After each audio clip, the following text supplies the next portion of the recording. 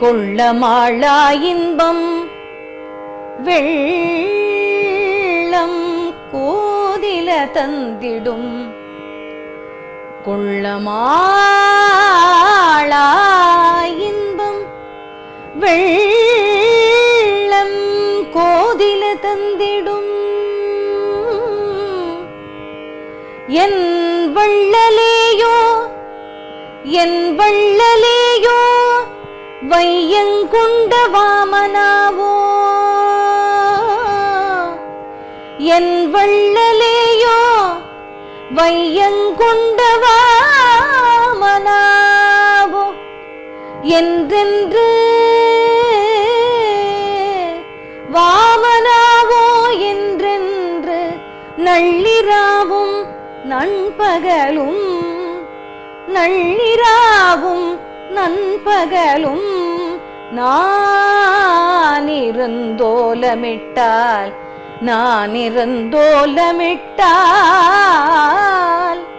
கள்ளமாயா உன்னையன் கண் காண வந்தியாயே கள்ளமாயா உன்னையன் கண் காண வந்தியாயே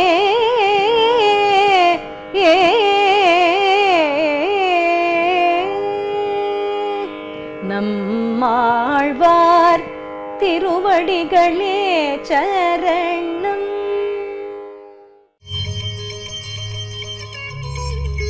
భక్తామృతం విశ్వజనానుమోదనం సర్వార్థదం శ్రీషఠగోపవాङ्మయం సహస్రశాఖోపనిషత్సమాగమం నమామ్యహం ద్రావిడవేదసాగరం.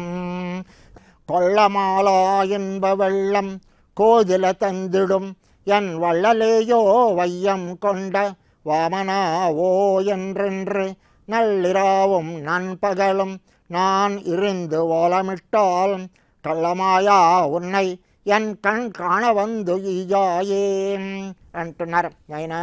కొళ్ళమాలా ఎన్బ వెళ్ళం అనుభవిస్తే తగ్గదు, అలా పెరుగుతూనే ఉండేటటువంటి ఆనంద ప్రవాహం. అలాంటి ఆనంద ప్రవాహాన్ని కోదిల తందిడం, ఏమీ దోషం లేకుండా ఇచ్చేటటువంటి ఎన్ వళ్ళలేయో నా ఉదారుడా అంటే ఔదార్యం కలిగినవాడా, నువ్వేం చేసావు? ఆనంద ప్రవాహంలో నన్ను ములిగేలా చేసావు, నాకు ఆనంద ప్రవాహాన్ని అనుగ్రహించావు స్వామి. అలాంటి వాడివి నువ్వు మాకు చేసినటువంటి ఉపకారం ఏమిటి? వయ్యం కొండ వామన, ఈ భూమిని అంతటినీ కూడా ఆనాడు కొలిచినటువంటి వామన ఓ ఎండ్రెండ్రు అని అలాగ అదే వామన వామన వామన అంటున్నారట ఆళ్వార్లు. ఎప్పుడు? నళ్ళిరావం నన్పగలం, అర్ధరాత్రి అంటే గాఢ అంధకారం నిండిన సమయంలోనూ పగలు కూడా అలాగ వామనా అనే నామాన్నే స్తుతిస్తూ నాన్ ఇరుందు ఓలమిట్టాల్, నేను ఇలా ఉండి మొరపెడుతుంటే మొరపెట్టినా కూడా నువ్వు నాయన మాయా ఆశ్చర్య స్వభావం కలిగినవాడా, కళ్ళ అంటే వంచం చేసేటటువంటి వాడా, ఉన్నాయి నిన్ను ఎన్ కణ్ కాణవందు నా కళ్ళకు కనిపించడానికి వచ్చి ఇయ్యాయే, నువ్వు ఇయ్యకున్నావయ్యా అంటే నీ దర్శనాన్ని నాకు అనుగ్రహించడం లేదు కదా స్వామి అంటున్నారు ఈ పాశురంలో. ఆయన ఏమిచ్చారట ఇంతకుముందు అంటే ఆయన ఆనందాన్ని అనుగ్రహించారట. ఏం ఆనందాన్ని అనుగ్రహించారు అంటే వీత్తిరిందు అనేటటువంటి తిరువాయుముషులో పరిపూర్ణమైనటువంటి బ్రహ్మానందాన్ని ఆళ్వార్లు అనుభవించేలా చేశారు అక్కడ. కనుక అలా అనుభవించేలా చేసినటువంటి స్వామి అంటున్నారు. ఆయన ఆనందాన్ని అలా అందించగలరా అంటే ఆయనకి మనకి చెప్తూ తైత్తరీయ ఉపనిషత్తులో చెప్తారు. అన్యో అంతర ఆత్మ ఆనందమయ అంటారు. ఇంకా ఆనందో బ్రహ్మేతి యజానాత్ అంటారు. ఆనందమే బ్రహ్మ అన్నారు. ఆనందమయుడు అంటే ఆనందమే రూపుదాల్చినవాడు స్వామి. కనుక ఆనందము కలిగినవాడు, ఆనందాన్ని అందరికీ ఇవ్వగలిచినవాడు అయినటువంటి ఆ పరమాత్మ అప్పుడు ఆనందాన్ని నాకు అనుగ్రహించాడు స్వామి. ఎలాంటి ఆనందాన్ని ఇచ్చాడు? కొళ్ళమాళా ఎన్బ వెళ్ళం, ఆ ఆనంద ప్రవాహమట సాధారణంగా లోకంలో ఏదైనా ఒక విషయాన్ని కానీ అనుభవిస్తే ఆ అనుభవించిన కొద్దీ దానిలో ఉన్నటువంటి రసం తగ్గుతుంది. కానీ స్వామి యొక్క ఆ దివ్యమంగళ విగ్రహాన్ని కానీ ఆయన కళ్యాణ గుణాలని కానీ మనం అనుభవిస్తూ ఉంటే ఆ ఆనంద ప్రవాహంలో ఇంకా ఉన్మస్తకం అవడం తప్ప అది అనుభవిస్తే తగ్గనటువంటి ఆనంద ప్రవాహమట స్వామిది అన్నారు. కనుక అలాంటి ఆనంద ప్రవాహంలో నాకు అనుగ్రహించావు కదా స్వామి ఇవి తిరిందు అనేటటువంటి తిరువాంశులో. అది ఎలాంటిదట? కోదిల తందిడు, అది ఏమీ దోషం లేకుండా ఇచ్చావయ్యా స్వామి అన్నారు. ఏమిటి దోషం లేకపోవడం ఏమిటి? అమృతానికి ఆనందానికి దోషం అన్నది ఏమిటి అన్నారు. అంటే ఏం లేదయ్యా, ఏది దోషము అంటే ఎత్ర అన్యత్ పశ్యతి అన్యత్ శృణోతి అన్యత్ విజానాతి తదల్పం అంటారు. ఏమిటి? ఎత్ర అన్యత్ పశ్యతి, ఒకదాన్ని అనుభవిస్తూ ఉంటే మరొక దాన్ని చూడాలి అని కానీ, మరొక దాన్ని శృణోతి వినాలి అని కానీ, మరొక దాన్ని తెలుసుకోవాలి అని కానీ అనిపించిందా, ఆ మొదట మనం అనుభవిస్తున్నది అల్పము అని అర్థం. అలా కాకుండా ఎప్పుడైతే ఎత్ర నాణ్యత్ పశ్యతి నాణ్యత్ శృణోతి నాణ్యత్ విజానాతి స భూమాన్, ఎప్పుడైతే ఒకదాన్ని మనం అనుభవిస్తూ ఉంటే ఆ అనుభవించినప్పుడు మరొక దాన్ని చూడడం కానీ, మరొక దాన్ని వినడం కానీ, మరొక దాన్ని తెలుసుకోవడం కానీ అవసరం లేకుండా దీని మీదే మనసు నిలబడి ఉంటుందో అది గొప్పది. కనుక ఇక్కడ ఏమన్నాడు? దోషం లేకుండా అన్నారు. అంటే ఇలా మళ్ళీ మరొక దాని మీదకి మనసు వెళ్ళేటటువంటి దోషము లేకుండా నాకు ఆ ఆనంద ప్రవాహాన్ని నాకు ఇచ్చావు కదా స్వామి. అలాంటి ఇచ్చేటటువంటి వాడివి నువ్వు. ఎవరివి నువ్వు? ఎన్ వల్లలేయో నా అంటున్నారు. అంటే నాకు ఇచ్చావు. ఏమిటి నాకు ఇచ్చేటటువంటి వాడివి? వల్లలేయో ఉదారుడా, ఔదార్యం అనేటటువంటి స్వభావం కలిగిన వాడా అన్నారు. నాయన, ఎప్పుడైనా ఒక చిన్న పిల్లడు కాని ఉంటే ఆ చిన్న పిల్లడి చేతిలో ఒక మంచి పండినటువంటి పండు చేతిలో పెట్టి ఆ పండుని కానీ మళ్ళీ లాక్కోవడం అనేది ఎవడైనా చేస్తాడా? అలా ఆ ఆనంద ప్రవాహంలో నన్ను ములిగించేవే. నేను ఎవడిని?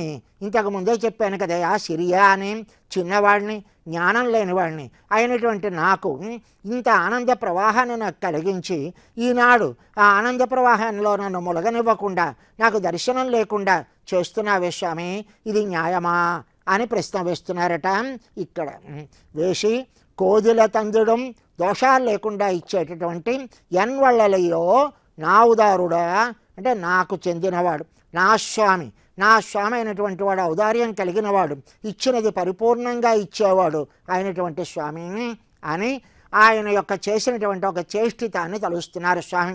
ఆయన యొక్క సామర్థ్యాన్ని, ఔదార్యాన్ని తెలియచేసేది. ఏమది? భూమిని వయ్యం కొండ, భూమిని కొలిచేట, ఎందుకు స్వీకరించేట. ఎందుకు స్వీకరించాడు అంటే ఒక ఆయన యాచకుడుగా వచ్చాడు. ఇంద్రుడు వచ్చి నా మొత్తము లోకమంతా కూడా, నా రాజ్యం అంతా కూడా బలిచక్రవర్తి ఆక్రమించాడు అంటే ఆయన కోసమని తన ఒక వామనుడుగా అవతరించి యాచించవలసినటువంటి అవసరము లేనటువంటి స్వామి, ఆ శ్రీ లక్ష్మీదేవి ఎప్పుడూ కూడా వక్షస్థలం మీద కలిగినటువంటి స్వామి ఆయన యాచకుడుగా మారేట.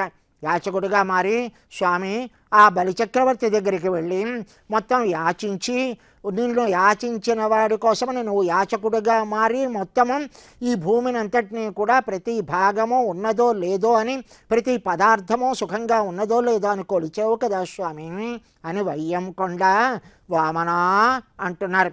వామనా అంటున్నారు అనగానే వామనుడెక్కడా, త్రివిక్రముడెక్కడా అన్నారు మన పెద్దలు. ఎప్పుడైతే తన చిన్నవాడిగా వామనుడిగా వచ్చి బలిచక్రవర్తిని యాచిస్తాడో ఆ యాచించినప్పుడు వామన, అలా కాకుండా బలిచక్రవర్తి దగ్గర నుంచి దానాన్ని పట్టి మొత్తం తన పెరిగి మొత్తం లోకములన్నిటిని కొలిచినటువంటి స్థితిని త్రివిక్రమ అనాలి. కానీ మన స్వామికిట, ఆళ్వార్లకిట ఆ వామనుని యొక్క దివ్యమంగళ విగ్రహాన్ని, ఆ సౌందర్యాన్ని చూసి దానిలోనే మనసు నిలబడిపోయి మరొక మాట రావడం లేదుట.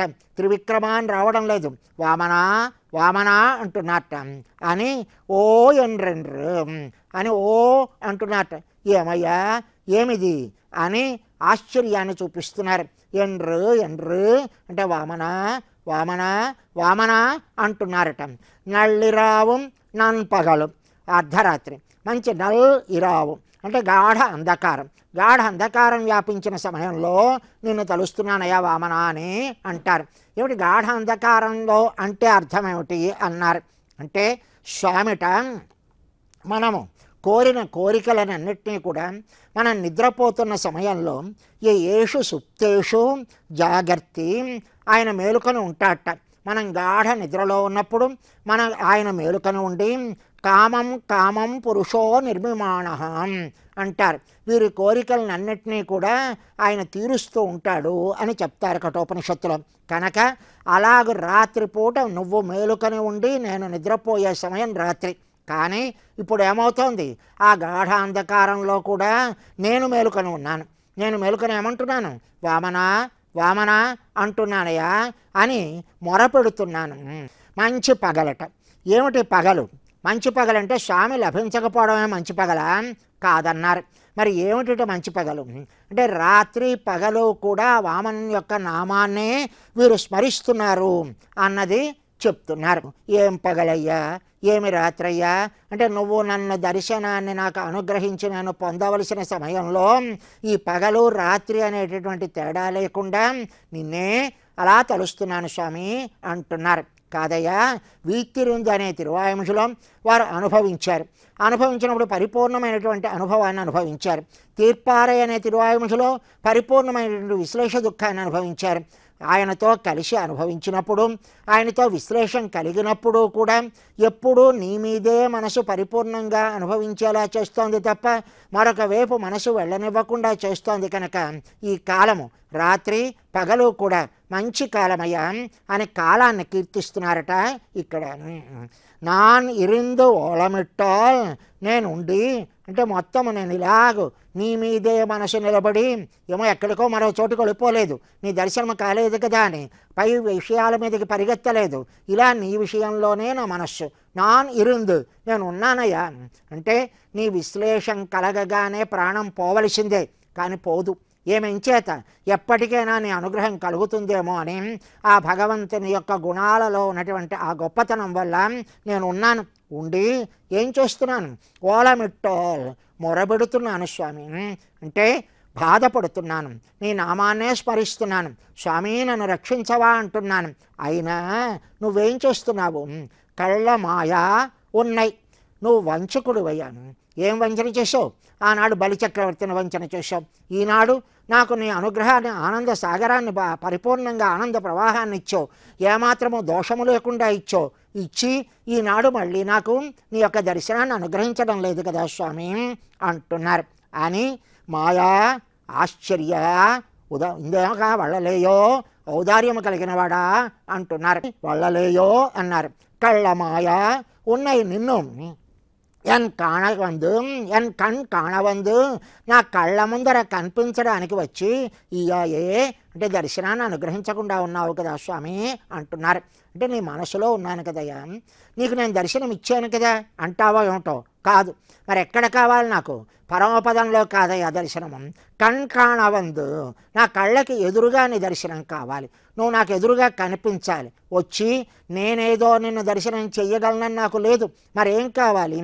కాణవందు కనిపించేలా వచ్చి ఇయ్యాయే ఒక్కసారి నీ దర్శనాన్ని నాకు అనుగ్రహించు స్వామి, అంతకన్నా నాకు వేరొక కోరిక లేదు అని ఆయన యొక్క ఆనంద ప్రవాహము, ఆనంద ప్రవాహంలో దోషము లేకపోవడము, దోషం లేకపోవడమే కాకుండా ఆయన యొక్క ఔదార్యము, ఇంకా ఆయన చేసినటువంటి చేష్టితములు, ఆనాడు బలిచక్రవర్తి దగ్గరికి తన వామనుడిగా వెళ్ళి అందమైనటువంటి రూపంతో తన చిన్నవాడిగా వెళ్ళి ఎప్పుడూ ఎవరిని యాచన చెయ్యడం ఎరగనివాడు ఆయన్ని వెళ్ళి అడిగితే అక్కడ బలిచక్రవర్తి నీకేమిటేమిటి కావాలో అని చెప్పి ఆయనే వరుసగా కావలసినవన్నిటి కూడా చెప్తే నీకు భూములు కావాలా, లేక స్త్రీలు కావాలా, లేక బంగారం కావాలా అని ఇలా అన్నీ అడిగితే నాకు అవేమీ అక్కరలేదయ్యా, ఒక్క 3 అడుగుల నేల ఇస్తే చాను అని అడుగుతాడు. అడిగితే ఆయన అంటాడు బలిచక్రవర్తి, నాయన దాత యొక్క ఇవి సొంపు తలపవద్దయా అంటాడు. కనుక దాత ఎవడు ఇస్తున్నవాడు?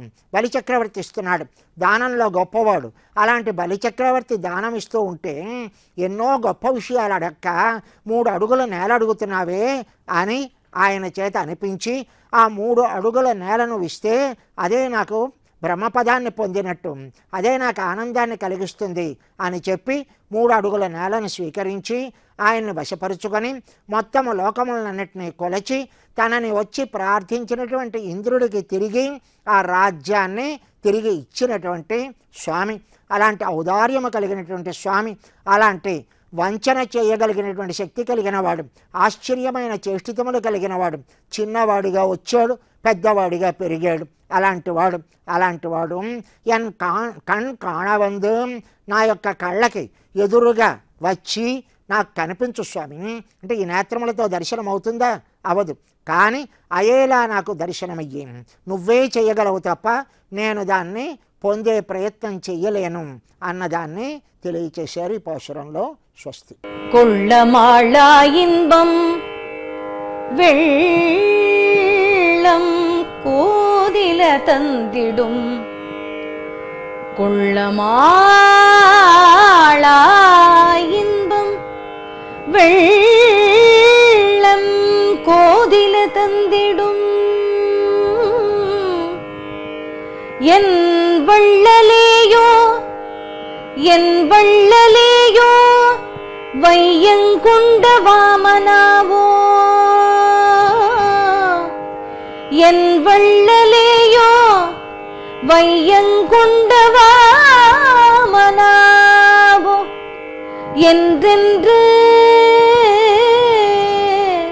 வாமனாவோ என்றென்று நள்ளிராவும் நண்பகலும் நள்ளிராவும் நண்பகலும் நான் இருந்தோலமிட்டால்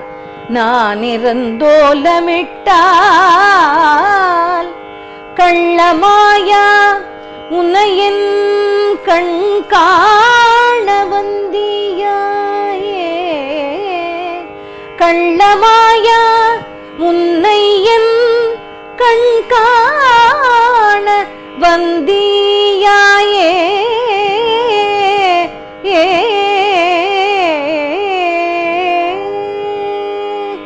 நம்மாழ்வார் திருவடிகளே சரணம்.